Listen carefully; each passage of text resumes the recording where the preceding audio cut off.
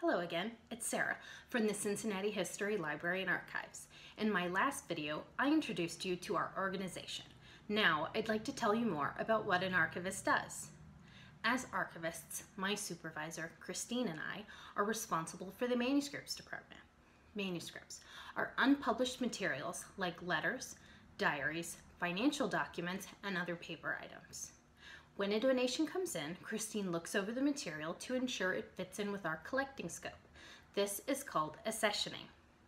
Once a donation is accessioned, we try to learn about the person who owned the items, preserve anything in poor condition, and identify if the material is organized, alphabetically, chronologically, or not at all. Then we place everything in acid-free boxes and folders.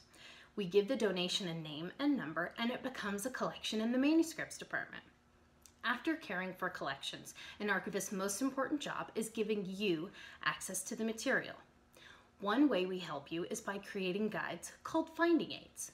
Join me for my next video where I explain how to use finding aids. Thank you.